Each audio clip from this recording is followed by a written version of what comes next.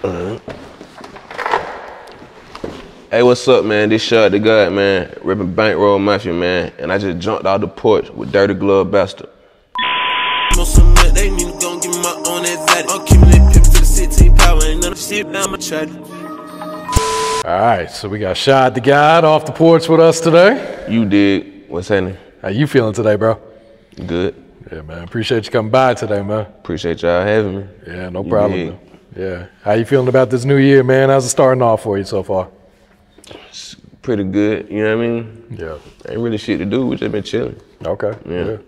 Yeah. All right, so man, Atlanta native, right? For sure. Okay. Yeah. What part of the city you from? I'm from the Southside, like Old National. Okay. For sure. Yeah. So at what age would you say you jumped off the porch on the Southside? What age I jumped out of the porch? I was out of the porch like 15. Okay. Yeah. Do you have any older brothers, any big homies out there? I got one older brother. He like 4 years older than me. And Okay. just was our partners, me and my partners and shit like that. Yeah. So how would you describe your childhood growing up down there? My childhood? Yeah. Shit, regular, just like regular childhood. You know what I mean? Yeah. It wasn't like crazy, rough, or none of that shit like that. Okay. Mama was working, you know what I mean? Single mother, working, but you know, we had what we needed, so shit, everything was cool. Yeah, I feel that. So what had inspired you to start making music at first? Music, I just been around music all my life. I got a lot of family doing music, and I had started messing around with the engineering, and like, I just, you know what I mean? It just like, it was like pretty much destined. And I was good at it, so, you know what I mean? Yeah. Kept going, yeah, for sure. How'd you learn how to engineer? Just practicing yourself? Yep. Okay. Yeah. Yeah, I'm pretty goddamn, like, good with stuff like that. Yeah. Yeah. Do you engineer yourself these days, or? Yep. Okay. Yep. Still on it, huh? Yep. Like, everybody around me know how to engineer themselves. Like, all my little partners and shit who rap, like, everybody know how to engineer themselves. Okay. Yeah. What programs were you using back then? Same thing, Pro Tools. Okay. Yeah. Yeah. Yep. So at what point did you say, man, let me try this rapping thing out too? When we was in high school, Okay. like 12th grade, me and my partners had got together and just started doing music. Did a group called the Rich Kidz. I know y'all probably familiar with that. The legendary Rich Kidz. Yeah, for sure. Legendary. Yeah, for sure, for sure. So how did that all form? All of you guys were just friends in high school? Everyone was about the same age, or what? Yeah, we were just going to school on the west side, like Douglas High School, just kicking, pimping, just drip, fresh, you know what I mean? Everybody was on the same shit, so we just fucking around. Rich Kidz, that shit just went like that. You don't never really remember how everybody became friends in high school. You just know, like, we were just friends. Yeah, I don't remember how we became friends. It's just everybody was just cool, and we used to hang together every single day. Like, we was a group before we was a rap group. Okay. Like, Rich Kidz was just a group before it was rapping. It was just like a little clique. Yeah. Yeah. Who were the original members? Shit, like me, Caleb, Baby Charles, Schoolboy, Big Man, June. The original members was the people who was rapping. Okay. And a whole bunch of other people who was around us though too. Like, you know what I mean? Yeah. For sure. Were you one of the last ones to start rapping, or were they rapping before you? I think we all started rapping at the same time. Oh, really? Yeah, we had just started rapping. Okay. Everybody was just started rapping. Didn't nobody know how to rap. But we all knew how to rap, but we just started rapping. Yeah. That's crazy. Yep. Did the music take off right away? Yep. Yeah. It like everything was just meant to be. It took off right away. Like, What's Up, that was our first song we ever did. For real? Yeah. Oh, shit. That's the first song we recorded, and that was a hit. Yep. Like, it sounds crazy, but that's how that shit went. It was like it was supposed to happen. Did you expect it to take off that quick? Nope. Hell nah. Like I said, we were just messing around. And in the basement, just recording, just doing shit. Like, hell nah, we didn't expect that shit to do what it did. But it did what it did. Were you guys still in school at the time? Yep. Okay. On the radio, like every day, song on the radio, in school, like, yeah, for sure. Did the song take off in school first before it like hit the radio and the clubs and the internet? It took off in the school. We were performing like at Metro Skate over there on Metropolitan. We used to do shows. That boy Bar used to book up. Rest in peace, that boy Bar, man. He used to book up for them shows at the Metro Skate, and like we been turning up. Yeah. Yeah, for sure. Back then, there wasn't too many, you know, kids in high school that were rapping that were making it either back then. Nah, I want to say we like the first people, like, I want to say we the first, like, start that trend, for sure. So what did those concerts, what did those performances look like back then? Crazy. You go on YouTube, crazy. Yeah. I'm mad, like, a lot of that stuff wasn't even on camera, like, how everything on camera now. Yeah, there wasn't that many camera phones back then. Yeah, and like, folk weren't just focused on just documenting everything. But boy, we would've had, like, shows, crazy. Yeah. We did 5 shows in one night sometimes. Oh, shit. Yeah, for sure. Yeah.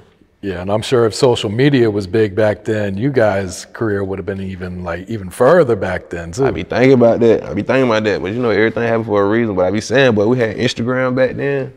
Like, that shit would have been crazy. Yeah. For sure. Like, even TikTok.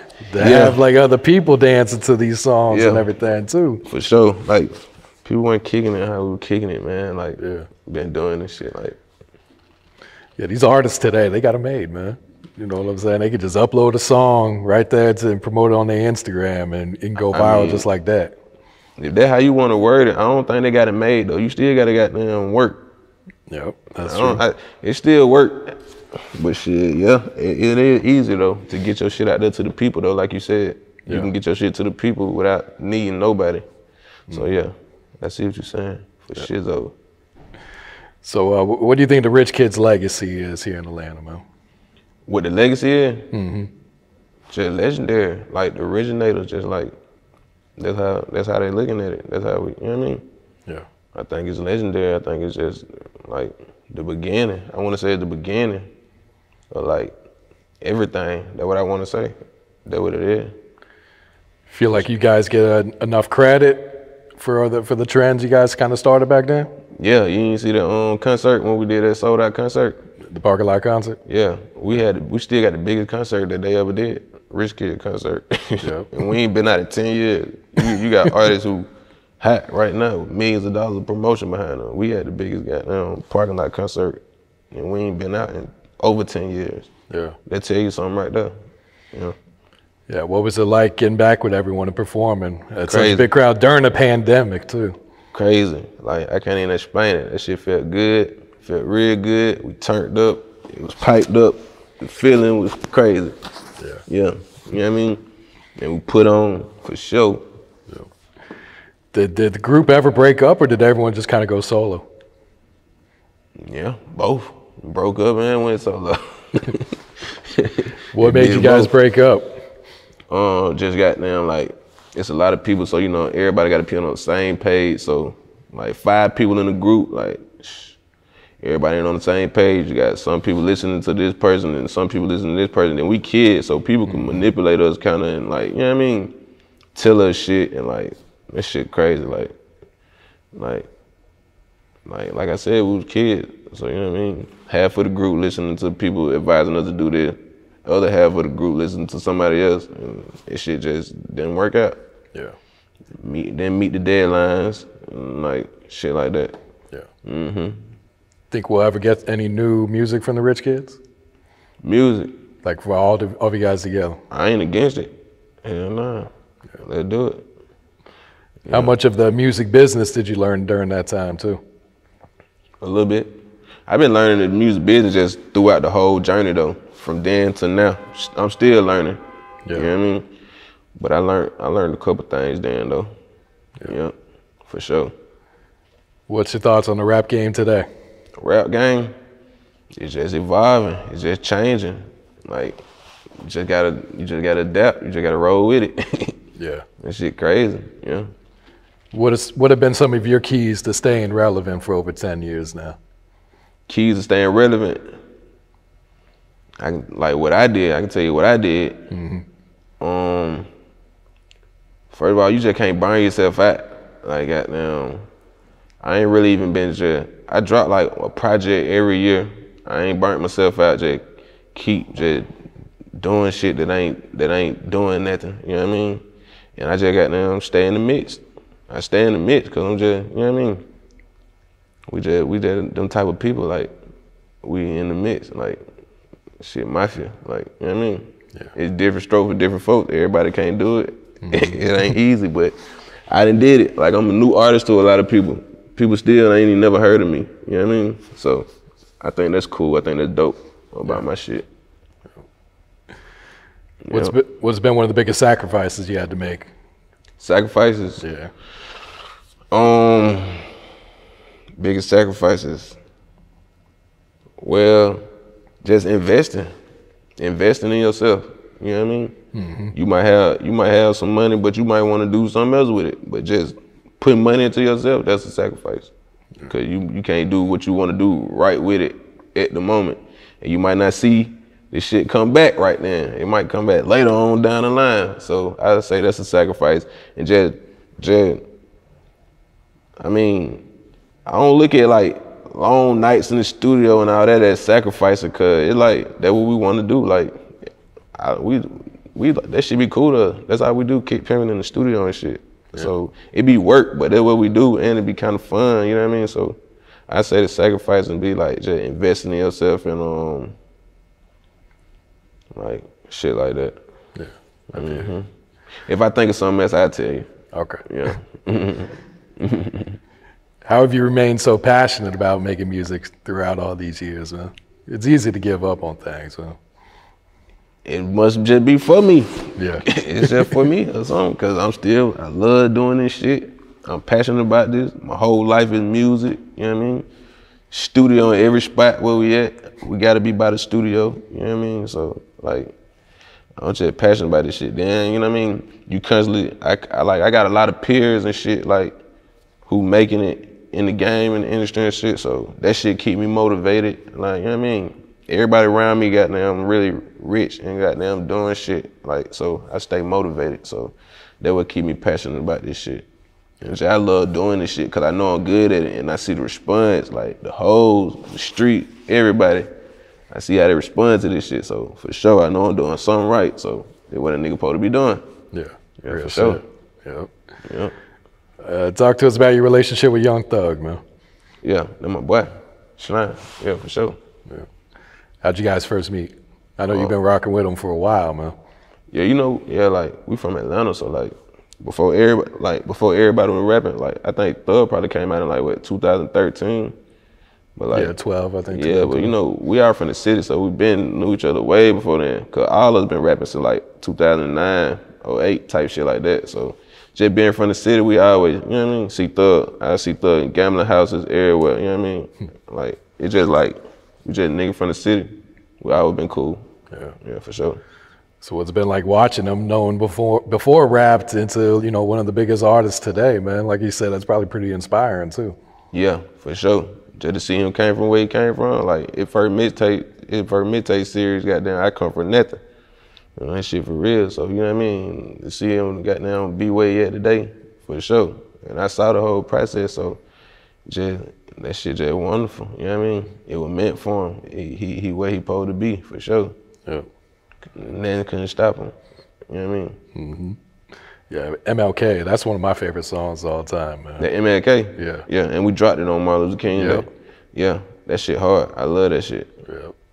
I still play that shit. Yeah, then my verse all the way at the end, ain't it? Yeah. It's like a 6-minute song too. Yeah. But I always make it to the end, man. I always do. That's what I do. I be listening for my part like a motherfucker. Yeah, that shit crazy. All right, so what can you tell us about this new project you about to drop, man? Shit, new project hard. If you've been following my goddamn, you know what I'm saying, my whole journey, you'll know every project get better and better and better. I ain't never took a step back. You'll know that everything getting better and better and better. It's just more harder, more put together, production, everything, just growth. That shit fat, hard. Yeah. I just be wanting y'all to hear it, you know what I mean? But I can tell you, so I don't be wanting to like tell you how fire it is. I want you to goddamn say that for yourself. But I can tell you who all goddamn had something to do with it, some shit like that. I can tell you about the production that's on there, the features on there, the creative process. Yeah. I got the boy Weez on that motherfucker, Turbo on that motherfucker, Narquise 48, them boys on that motherfucker. I got the boy Mathematical on that motherfucker. That boy Q. Who else we got? I don't wanna goddamn forget nobody, but then that's who I can goddamn remember just like right out top. Yeah. Yeah, for sure. Is it called In God We Trust? Yeah, for Okay. sure. Yeah. I got it, you know what I mean? This shit everywhere, you know what I mean? So you got the merch, man. Yeah, for sure, merch. And we dropping another merch drop out there. The merch did crazy. We dropped on 420 last year. Dropped it for like 3 days. Shit sold out one weekend. That shit crazy. So we're gonna drop it again too when I drop the album. Okay. Yeah, for sure. Yeah, see, you've always been big into fashion, man. How far back does that go for you? Driven, man. I came out motherfucking driven. I was driven. When I came out the vagina, I been driven. That juice, this shit with the water was dripping off a nigga then. I came out the placenta dripping. Yeah, you talking about the water was dripping off a nigga when I came out the vagina, man. I was dripping with my mama. For sure. That's how far I go back, man. Yeah. Nah, for sure. What's That's what I would say. What's some of your favorite brands right now? Brands. See, right now, get what? I ain't even been into all that design and shit right now and all them brands and shit. You see, I got on Dickies, but I'm still dripping. Then my brand right here in God with Trust. Then the brand I've been into lately. And I rock my Nike Cortez, my Air Force One. You know what I mean? I go on designer like for shoes and stuff. But see, man, my boy Funny really keep me dripped out too and like some different little stuff. We might go Japanese. But I been fucking with a lot of like black designers lately, like Black Coal Line, but them boy be hard. Like I fuck with the boy Funny. Yeah, that's the brand I been fucking with lately. There you go. Funny. His shit hard, man. And then pretty much anybody who he tell me to fuck with. Yeah, that's how I go. Yeah, been dripping. All right, what can you tell us about Count Me Out, man? So you went out to LA to shoot that one. Yeah, like we was out there in LA, got them fucking around. Riding around them McLarens and shit, just cooling. I shot it on right there on Slauson, right there in the neighborhood, right there, bam. Me and some of the homies, right there at the store and shit, at the liquor store, bam. Then I shot a scene on the Hollywood Walk of Fame, right there on Hollywood Boulevard. And then I shot the scene at the mansion. And that shit was crazy. The video dope. Shout out to RE Films, who shot that. My boy from Boston, RE Films. That shit was crazy. I like the video. That's actually the most recent video I done dropped. And Yeah. I love them all. I love it, for sure. It looks like the feedback's been pretty good too. Yeah, they liking it. Like I said, everybody, like my people, they growing with me. They goddamn know everything I drop gonna get better and better and better. They already know that. You know what I mean? For sure. Is the Belly remix with Quavo, is that gonna be on the project? Yeah. Okay. Them all hard. Shout out to that boy Quavo. I just texted him in the morning, told him keep doing this shit, man. That shit hard. We got the video gonna come. We're gonna shoot the video. We ain't shot it yet, but video coming soon for that too. Okay. Yeah. Yeah, I know fans waiting on that one since you For sure. since you teased it, man. Yeah, I teased him, but can't get you like that. That's how it goes. Sometimes you gotta get teased. I done been teased before. You know what I'm saying? That's how it goes. And you got the video for Murder Me with Gunna on the way still too, right? Oh yeah, that motherfucker out. Murder Me video out now. Free. You see what I'm saying? Yeah. Featuring Gunna, produced by the boy Turbo. And yeah. That shit crazy too. Like, yeah, I know, man. I just want y'all to, and if y'all don't know, I just want y'all to just listen. That's all I want to say. Cause that be the main thing. I don't even be worrying about the music and the quality of the music. I just be saying, y'all, if these folks hear it, they gonna goddamn fuck with it.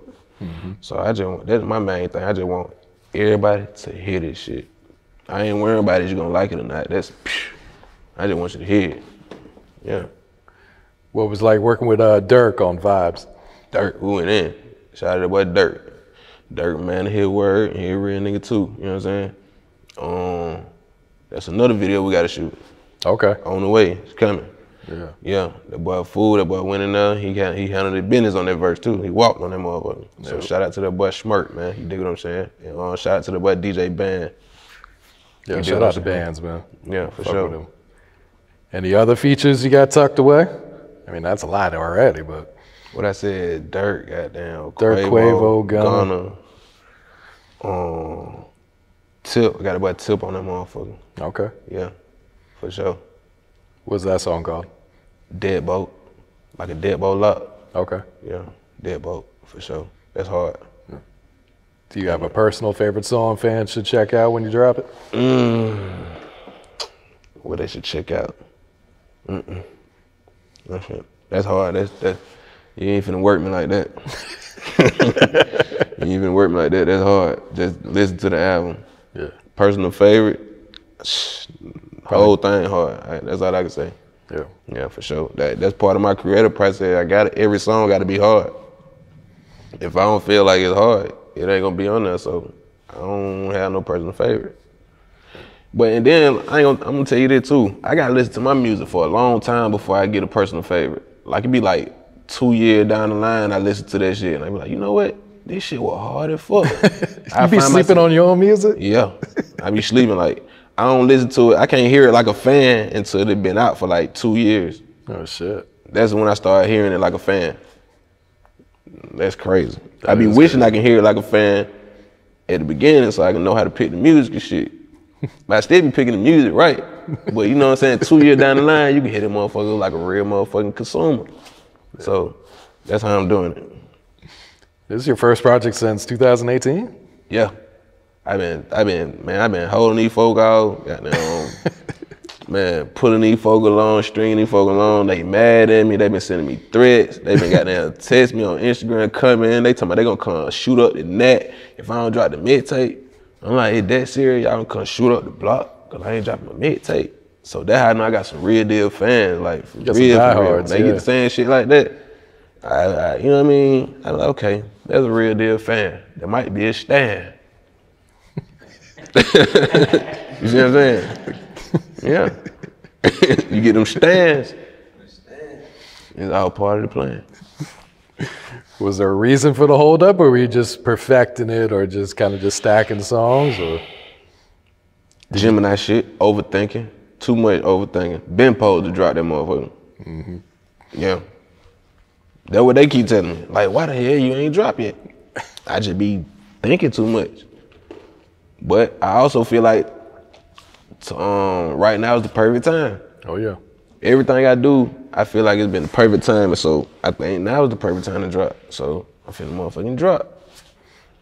And shit, that's how we gonna rock. You know what I mean?